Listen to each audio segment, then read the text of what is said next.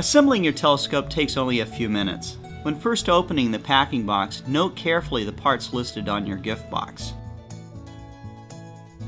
After removing the tripod from the shipping carton, stand the tripod vertically. With the tripod feet down and the tripod still fully collapsed, gently pull the legs apart to a fully open position. Place the tray over the inner support strut that contains 2 bolt holes. Line up the bolt holes on the tray with the bolt holes on the strut. Slide the 2 included bolts through the top of the bolt holes. Tighten the bolts with the included wing nuts on the bottom side of the tray. Tighten to a firm feel only. Turn the tripod lock knob to help stabilize and secure the tripod. Make sure that you loosen the tripod lock knob before collapsing the tripod. Here's a tip. The tray does not have to be removed when you collapse the tripod at the end of a viewing session. Next, attach the mounting arm assembly to the tripod base. Place the mounting arm into the tripod base and continue to hold onto the arm with one hand. With your other hand, reach underneath the base and thread the mounting lock knob through the tripod base and into the mounting arm. Tighten to a firm feel only. Don't over-tighten. Locate the 4 screws on the mounting shaft.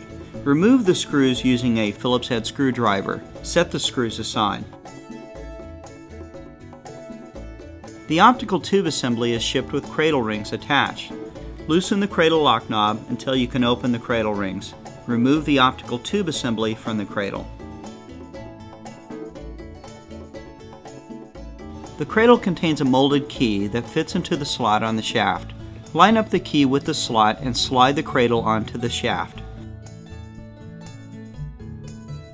Replace the 4 screws onto the mating threads using the Phillips head screwdriver. Replace the optical tube into the cradle ring. Tighten the ring lock knob so that it holds the optical tube loosely. Before you tighten the ring lock knob, slide the tube back and forth until you find a position where the tube remains horizontal with the center of gravity. Then tighten the ring lock knob to a firm feel.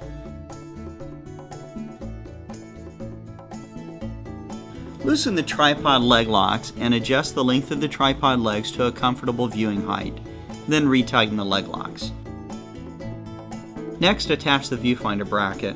If you have a refractor model, use a Phillips head screwdriver to thread the 2 attachment screws in the bracket into the mating threads located on the optical tube. The attachment screws are placed and captured inside the bracket at the factory, so you can't lose them. If you have a reflector model, use a Phillips head screwdriver to thread the 2 attachment screws in the bracket into the mating threads located on the optical tube. Next, attach the viewfinder. Carefully remove the rubber eye cup from the viewfinder before sliding the viewfinder into the bracket. Slide the viewfinder eyepiece end first into the viewfinder bracket. Then loosely tighten the 4 alignment thumb screws to hold the viewfinder. Don't over-tighten. You'll need to adjust these screws when you align the viewfinder, which is explained later. Replace the rubber eye cup after the viewfinder is positioned in the bracket. Next, we'll attach the eyepiece assembly. If we have a refractor model, remove the plastic dust cover from the eyepiece holder and slide the 90-degree diagonal into the telescope's eyepiece holder and tighten the thumb screws to a firm feel to secure it in place. Remove the eyepiece from its container and place it into the diagonal and tighten the thumb screw to a firm feel. If you have a reflector model, remove the plastic dust cover from the eyepiece holder, remove the supplied eyepiece, and slide it into the eyepiece holder and tighten the thumb screw to a firm feel. Open the battery compartment by lifting the cover and pulling it away from the dry base. Remove the battery holder from the compartment and carefully lift the battery connector. Disconnect the battery connector from the battery holder before inserting the batteries. Insert the 8 AA batteries into the battery holder, oriented as shown on the diagram on the slots of the battery holder. Connect the plug to the battery holder. Replace the battery holder into the battery compartment and replace the cover. Remove the dust cover from the optical tube assembly. If you have a reflector, look at the other end of this telescope.